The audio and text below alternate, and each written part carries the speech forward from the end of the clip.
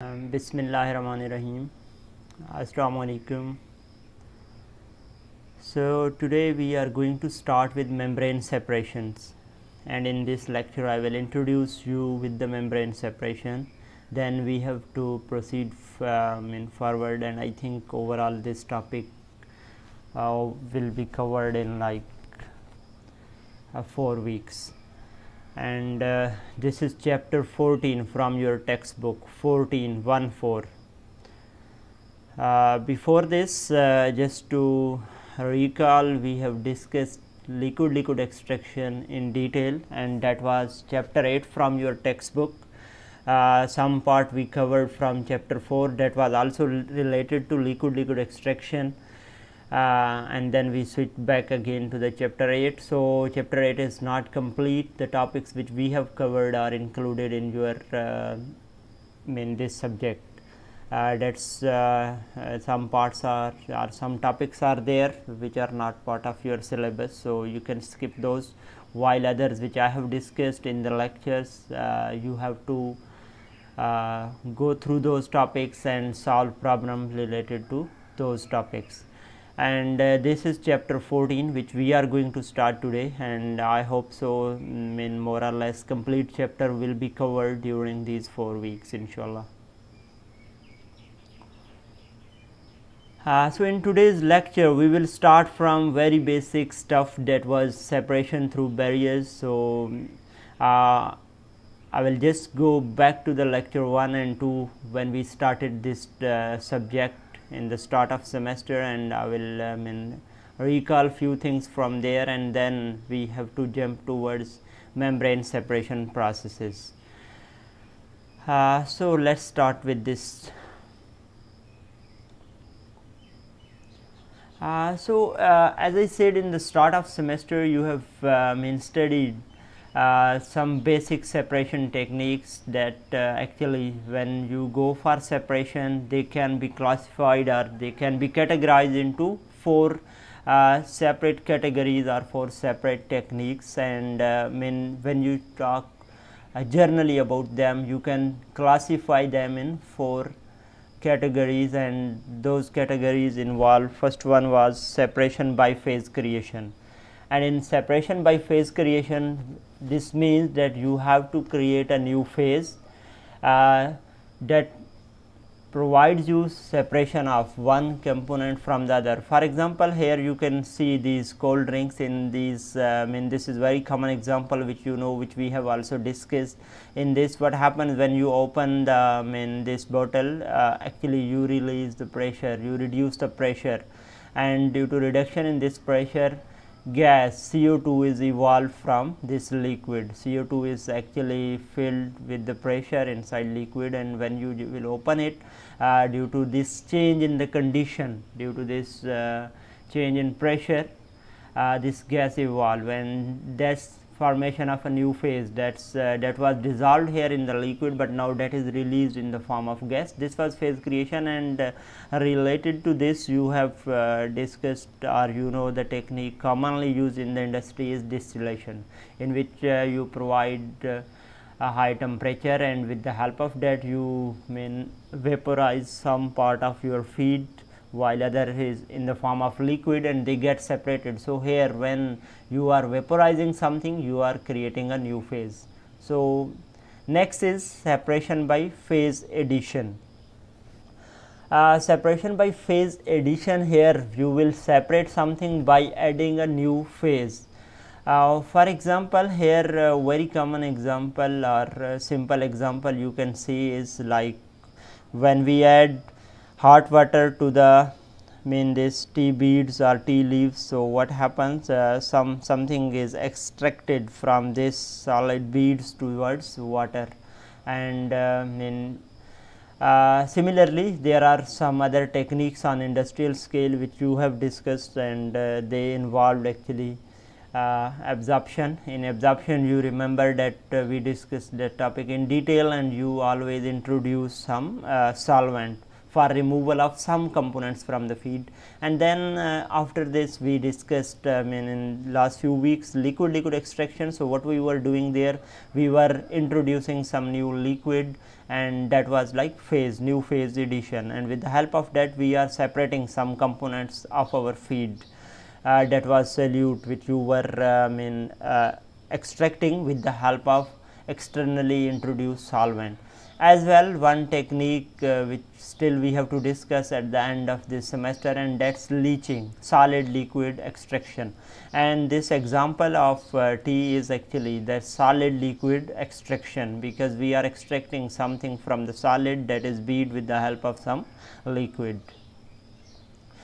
And then there is separation through external field, in which you apply some external field and you get separated some mixture. So in this example which you commonly know from the FSC class, this being used here, and some technique which on industrial scale is used called electrophoresis. I think we discussed in the start of semester, which is usually used in somehow nuclear industry, I think, and they are used, they are externally introducing some field. So here external introduced field is magnetic field, and with the help of this you can just separate iron fillings from sand. So here you didn't add any like new phase, you didn't created any phase, but what you did, you applied any external field, external force, and with the help of that you have separated a mixture.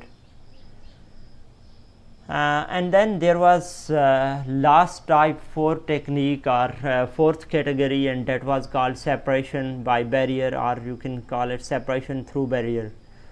In that we discuss various example I have in the new next slide. So here you can see these are called filters, some are air filter while other are oil filter. We discussed this example there. So in this what happens, actually you are separating some components from the others with the help of some barrier. For example, if you talk about air filter, what happens, air which is going to enter to your system, to the engine, so that's we just purify that air, we remove some dust particle, other something like if there are some particles which can go to engine and can damage that, they are removed with the help of this filter. So when air will pass through, air will go through, but those solid particles are trapped inside this barrier. As well, if you look at these oil filters, so oil filters we remove some solid particle present in the oil, so it didn't damage the parts of engine through which this oil is being circulated. So when you will pass that oil through this, these oil filter contain such structure inside that that will allow only oil to pass through, while if there are some solid of some specific size, they will be trapped inside this filter. So clean oil will be moving towards your moving parts. So we have to actually take this separation by barrier and discuss in detail. So through separation through barrier, yes, before that I jump towards next slide. So if I talk about the industrial example about this, so that's membrane application, and there are various type of membrane application which come under the category of separation by barrier. There were few common example which were discussed in the start. So you can see here this example which you commonly use in lab, when you are separating some solid, you go for crystallization, and for various analysis in chemistry when you go through this. So here what we do, we will just pass in the liquid and solid, some I can say mixture through this. So when it will pass through this, you know that solids are retained on the surface and liquid will pass through. So this is just separation through barrier. We didn't introduce any new phase, we didn't create any phase, but we didn't apply any external force here, at least in this case. So what you did, you just provided one barrier and separation takes place.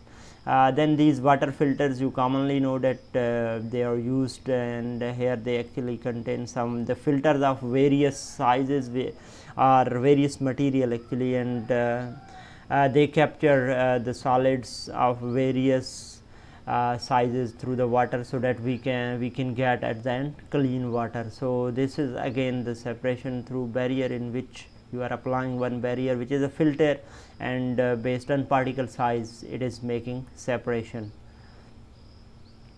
And then this is I think air filter. So in this, when you pass air through this, air will just get separated, because air will pass through, but the solid particle are untrained on the surface of this, either inside or outside. So those it will depend on the direction of the flow, from where you are flowing this air to, in which direction. Suppose I am just air is entering from inside and leaving or pushed outside, so all those particles will be entrained inside, and if you are pushing air from outside towards inside, so here then solid particle will be entrained on its surface. So all these are example of separation through barrier, but they are being used on small scale. So if we have to talk about on large scale, industrial scale, so then there is example of actually membranes, that is separation through a barrier. Membrane can be considered as a barrier which will allow the separation of various components of the feed. So let's look at this membrane separation. Like when we say membrane separation, as I said in last slide, that this is separation through some barrier. So that barrier is working in such a way that it's selective towards some components, or it's like selective semi-permeable barrier. So membrane actually can be defined as selective semi-permeable barrier that separates a feed mixture into its component, or you can say, generally speaking, if I just say there are only two fluids inside my feed, so membrane is a semi-permeable barrier that will separate two fluids into two streams. So this semi-permeable something which is like selective for some components, which allow some components to pass through while other will be retained on its surface. So this you can compare now with those which we have just discussed, that they were also allowing some of the component to pass through while others were retained. For example, water filter that allows only water to pass through, while other solids or some impurities present in that water are just retained on the surface of filters. So here the same methodology will be applied. So overall, when we say that feed in the gas is separated into two parts, like actually one part will pass through the membrane while other part will be retained on the surface of membrane. So they are given some specific names in the field of membrane separation. So they are called actually retentate and permeate. Retentate is that part of the feed that does not pass through the membrane is named as retentate. Something which is left over, which is not allowed to pass through, is called retentate. And while there is something called permeate, so permeate is that passes through the membrane. If you look at the meaning of this word, permeate, pass through, that will something will pass through the membrane, that will be called as permeate. So when our feed will be entering to this system, for example, here you can see that we have a feed, and that is a mixture of, like here, two components. It is not necessary, sometimes we can have more than two components, so our membrane will be selective for some of those, and we have to select such membrane that it gives us separation. For example, here two fluids are present, and in this feed, when you bring in contact with the membrane, so through this membrane some of those will pass through. For example, this is selective, more selective towards like these blue colors, chemical, or you can say blue color components. So those will pass through this membrane, while other which are retained on its surface, they are called retentate, so they will just leave from here as such. So overall, one thing you can observe even from this figure, that this is not like 100% selective toward one component as well. One of the component which we want to completely separate is not being done here overall, because you can see in retentate some of blue component are present, while other silver some has passed through this. So actually, when we will talk about the various membrane, their construction, material of material of which membranes are actually synthesized. So you will see that we have to look for something called selectivity. So here its selectivity, this membrane is highly selective for one of the component, but it also some other will also pass through this. Overall, maybe another question can raise in your mind here, because if we see these blue color component, as he has shown here, they are large in size, while other silver one are small in size. So in this case, if it is separating based on particle size, overall what you will see that definitely something which is small in size should have passed through this, while other should stay on the surface which are large in size, but here opposite is happening. But actually these membranes are more than just size separation, some other phenomena also involved here, so which we will discuss later on. So overall, just remember here up to here that these membranes are selective for some component, they allow some of the component to pass through while others didn't pass through this. And one thing here, actually this will also differentiate it from the filters which we use, they just are working based on size. Any component which is large in size will be retained on their surface and small will pass through. So here some other phenomena will also involve, so that differentiate actually these membrane from common simple filters. So overall here this is schematic from your textbook, so that presents like your feed is entering to the system, and then there is a membrane, this barrier which is a membrane.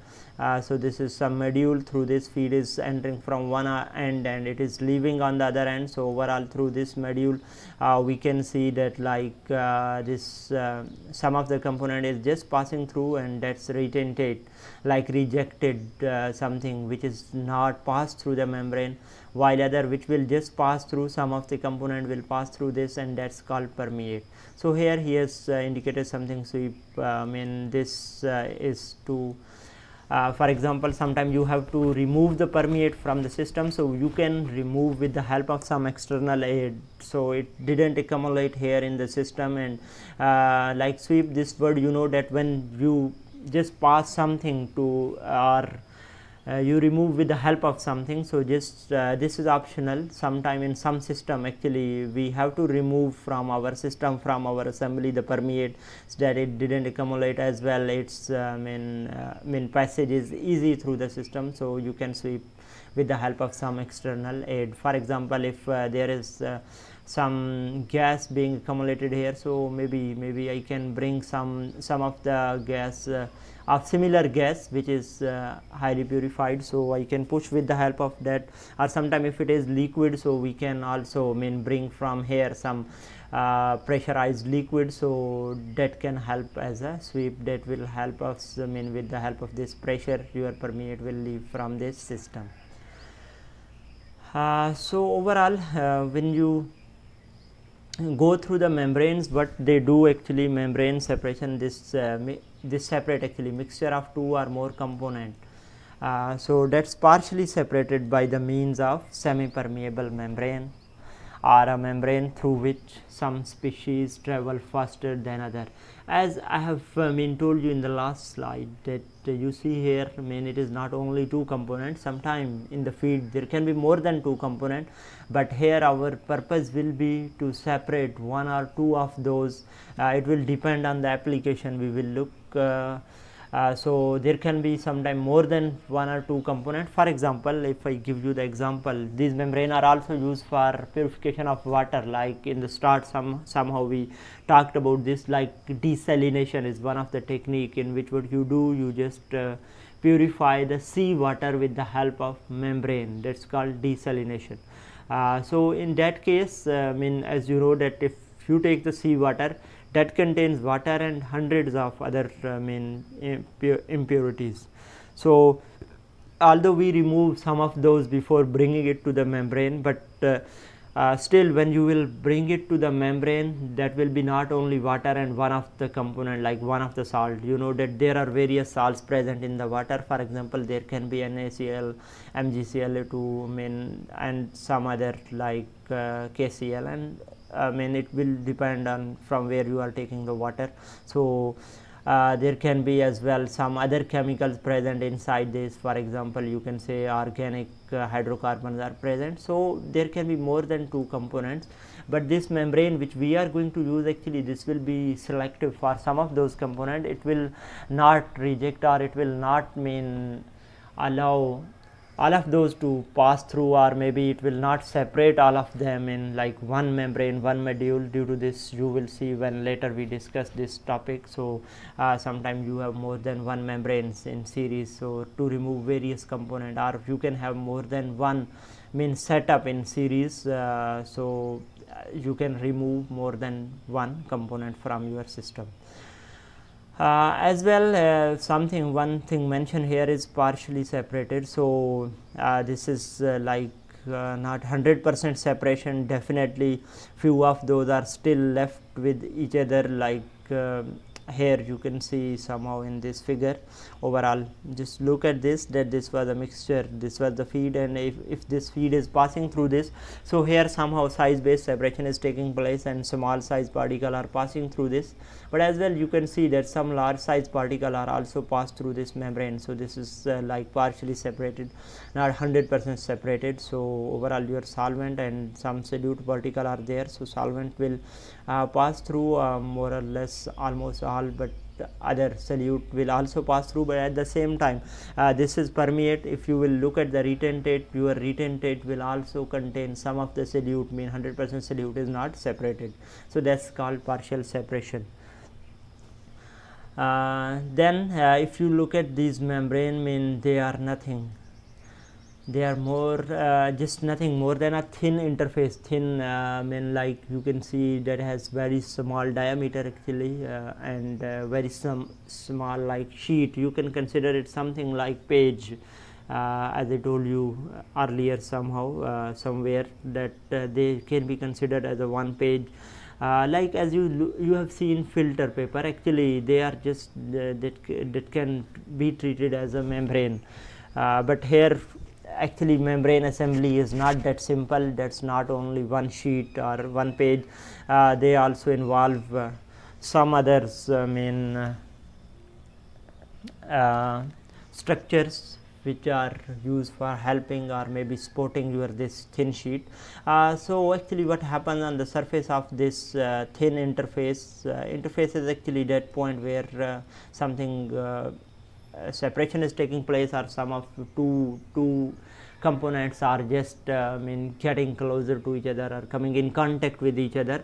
Like you have seen already, some we call interface, that there is an interface. Interface is actually in liquid extraction when we were talking about this. So that's some two of those components are coming in contact with each other as we were bringing our feed and solvent in contact with each other. So some interface, there will be some boundary actually where their contact is taking place. So here this is thin interface through which actually separation is taking place, that moderates the permeation of chemical species in contact with it. So permeation, this is from permeate, so that allows or that moderates the passage of some chemical species which are coming in contact with this. Suppose here we have somehow the similar example, some feed is moving through this. You will look at this membrane later, like there are various type of setup or assemblies through which we can pass our feed and get it separated.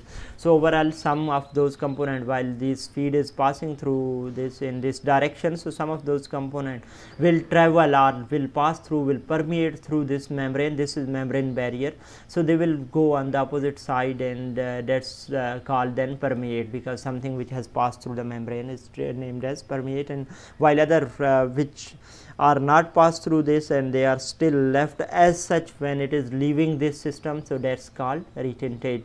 And here you can see that this membrane again has allowed some of the red color particle to pass through this membrane. Overall, this is highly selective or more selective towards this blue color, but some of these red are also pass through this. So overall, when you look at these membranes, these membrane as we are giving some feed and we are getting some permeate and retentate, so that can be like usually they are usually liquid or gas. Mean when we apply these membrane for separation, so they are commonly being used for liquid or gas separation actually.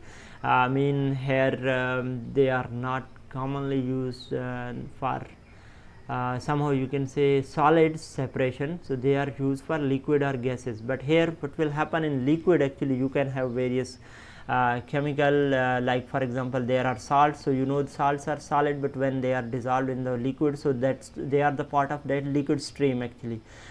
So as well some other chemicals, suppose as we were talking about the water, so if water contain those organic chemical like benzene, toluene, some of those are present in this, so they are part of this liquid stream.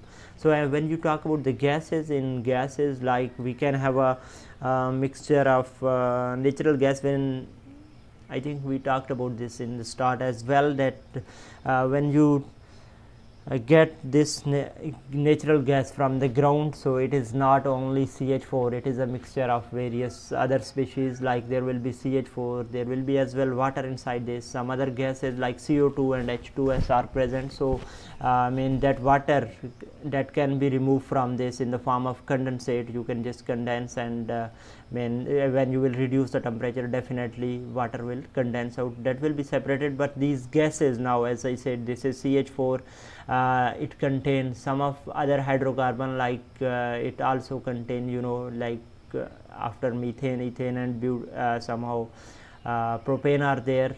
H2S and CO2 are the major impurities which need to be removed from this. So this is the gas mixture. When we will pass through the membrane, so that membrane should be selective such that it separates these, that can be separated in two ways, like either you pass that gas through this membrane and it allows only hydrocarbon like CH4 and some other hydrocarbon to pass through, or this can be somehow the opposite way, that allows only like CO2 and H2S to pass through, and then this gas which is like your component of like advantage, or you can say which is beneficial to us, so that will just leave as a retentate.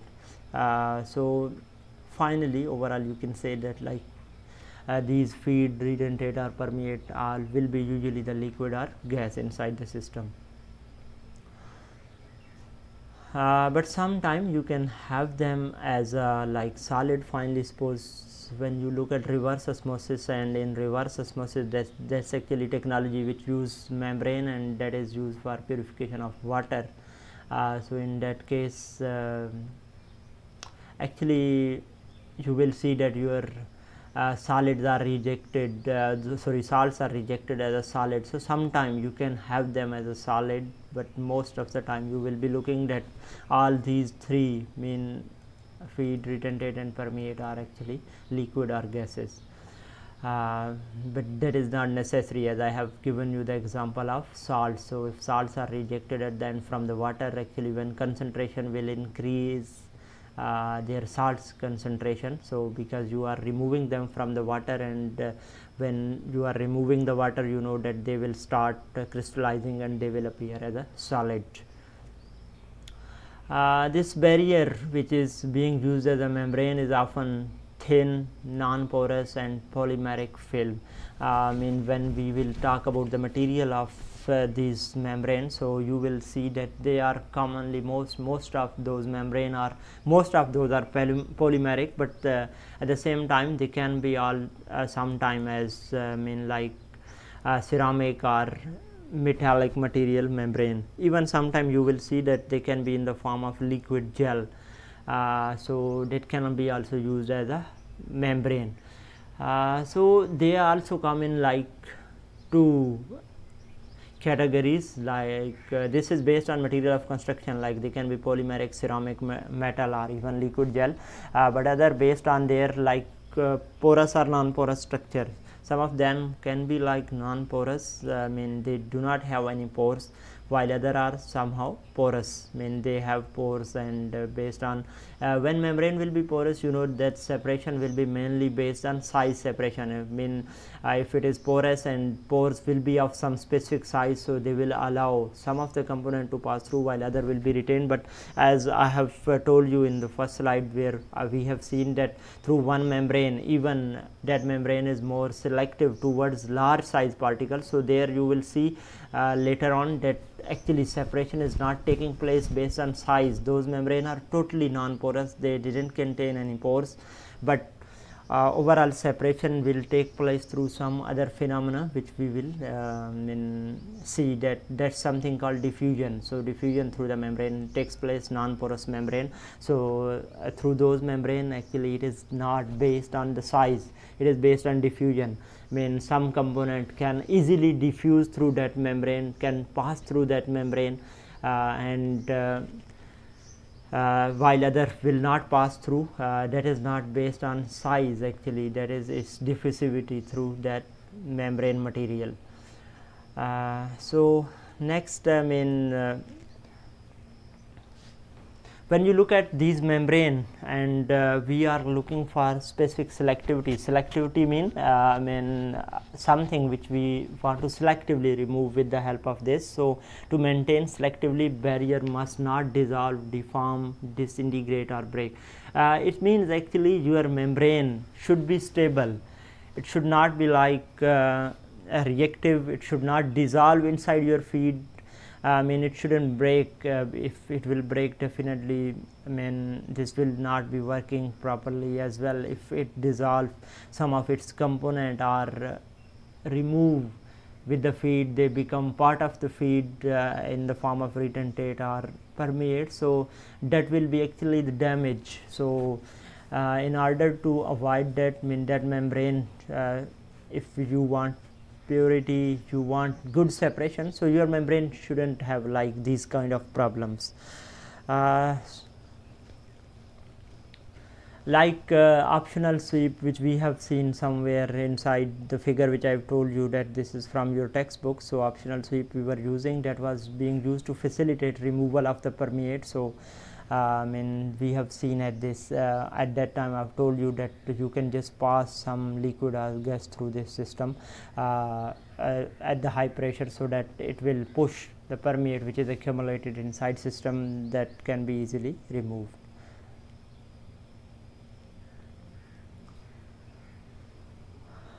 So overall, when you look at these membrane separation, actually the products which you are getting here in the from the feed, they are usually miscible. Like what does this mean? They are usually soluble, they are in the form of one phase. For example, here we have talked about one thing like gas, natural gas, and natural gas is in the form of like mixture of gases. So they all are miscible with each other, they will appear in the form of one phase actually. You can't distinguish between them. So when you will pass through this membrane, the products which you are getting, they are now separated, like one is permeate and other is retentate. But initially they were the two products which you are getting in the form of permeate and retentate, they were miscible. When they are miscible, so the problem actually we have to separate them, so that can be separated with the help of anything. But in membrane, like when you are looking at this, they are usually miscible with each other, so they can be separated with this membrane into two component, and then they will be like just separated out. They will become somehow, we can say, immiscible, not immiscible in terms of this separation, actually they will get separated. The separating agent here is semi-permeable barrier. Actually when you just compare this technique with the other techniques which you have talked about, so you can see that separating agent, always we look at some separating agent. Like if you are looking at phase creation separation, so in which the phase is created with the help of like maybe temperature or pressure, as we have seen some cold drink. So when you open the lid, so what happens, actually you are reducing the pressure. So here your pressure is the separating agent. As well, if in distillation you heat the feed, so there the heat, the temperature is your separating agent. In liquid extraction, you have seen that our externally introduced liquid was the separating agent. Inside absorption, you remember that some externally introduced solvent which was absorbing some of the component through the feed, that was separating agent. So here actually separating agent is some semi-permeable barrier, and that's membrane. So here in membrane separation, sharp separation is often difficult. Sharp separation, as we have seen, sharp separation as you have seen that 100% separation. That's a bit difficult because membrane will allow some of the components, other component will also to pass through, which we don't want actually. They are not like 100% removing, and this problem exists in more or less all techniques. Actually you can't get 100% separation, or if you are looking for very high purity or such stuff, you go for more than one stages. We also talked about this like in liquid extraction as well.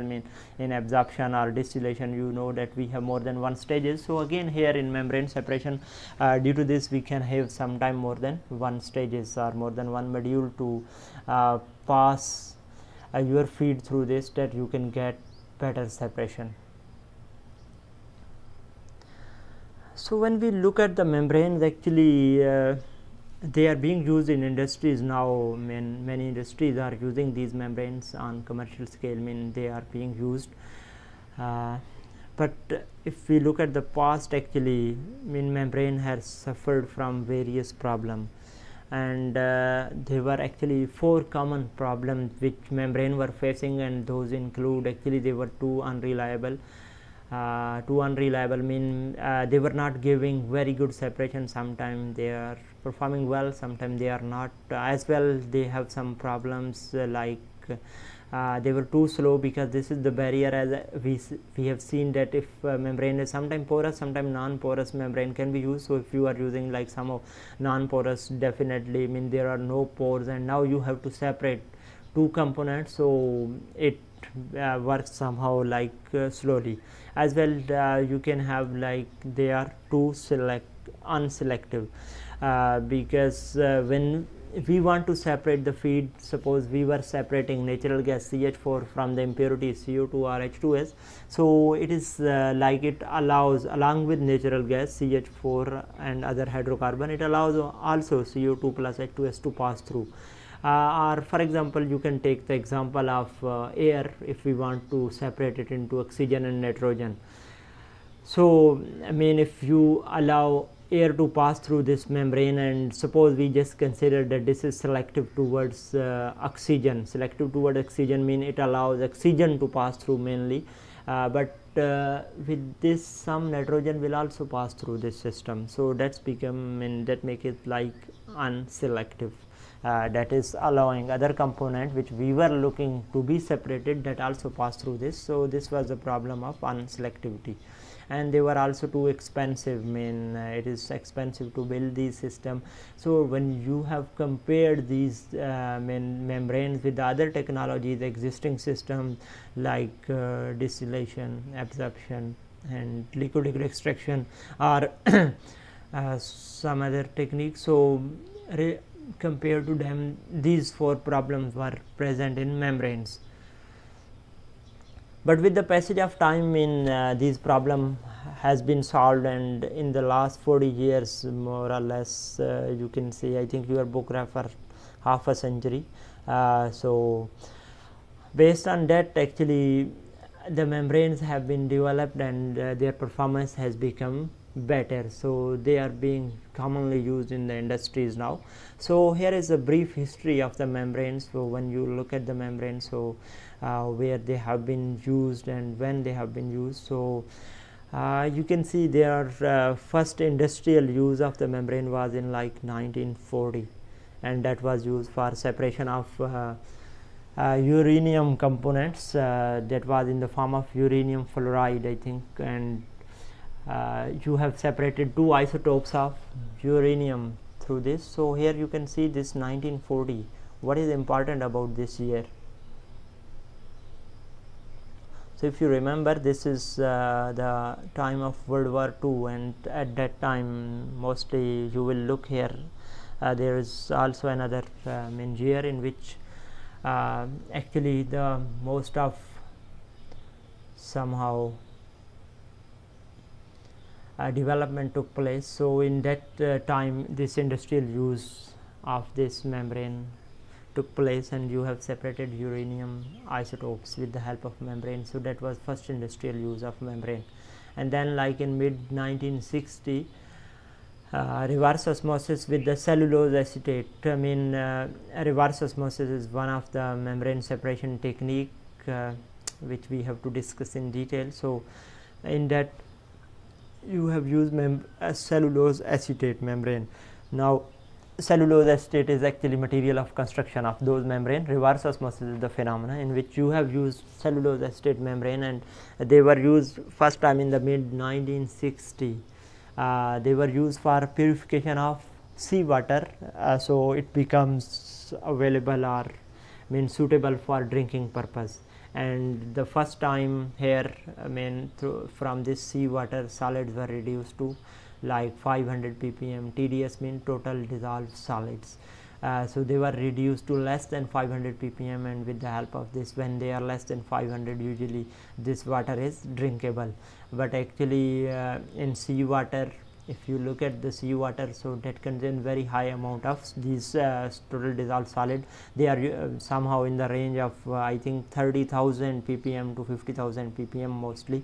So they are reduced too high. You can see here that now these membrane reduced those from maybe 30,000 or somehow, this is very big value, so to 500 ppm. So this was first industrial use of cellulose acetate for cleaning of water, seawater. Then there is one type of membrane, ultrafiltration. Like this is also one type, reverse osmosis. So ultrafiltration, this is based on actually their size, pore size, ultrafiltration. Then you will here I think see something called microfiltration somewhere maybe mentioned, or that's also one type. So ultrafiltration was also followed in like 1960 after this reverse osmosis. Somehow that was also used on industrial scale. That membrane was also used. Then there were hollow fiber polysulfone membrane. Polysulfone, now again one of the polymer, with the help of that these hollow fiber membranes were formed, and they were used for separating the gas mixture first time. And that gas mixture was actually hydrogen and CO2 mixture. That this membrane were used for their enriching or their separation.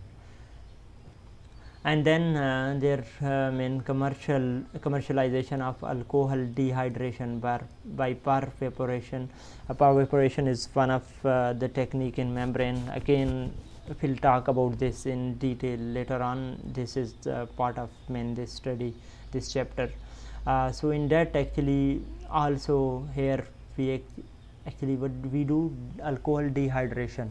What does this mean? Like removal of water from alcohol, so through pervaporation. So overall you can see, you will see in this technique actually we have a membrane as well. Here vaporization is taking place. So based on this we have a pervaporation, named it as pervaporation. So dehydration from alcohol, we remove the water so through this technique, and that took place in like late 1980s. Also in 1980s the application of membrane separation to bioprocesses took place. And if you will look at the literature, in this era also a lot of development took place, and I think it was the time of like Arab-Israel war, I think, and in that time many developments took place. So like they were also used for bioprocesses. And in bioprocessing actually what you do, you separate the some proteins. They were also used for the separation or separation of bacteria and yeast somehow. So this is just brief introduction about membrane separation in terms of like their development with the passage of time. So, as I said here, there is some terminology like ultrafiltration, there is pervaporation, there is reverse osmosis, and I was talking about also microfiltration. So, don't worry about these we have to define later on. I mean, just because this is introductory lecture and some of the terminologies will not be clear to you, but we will talk about them in detail actually later on. So, but just from here, remember that they were developed, you know, that with the passage of time.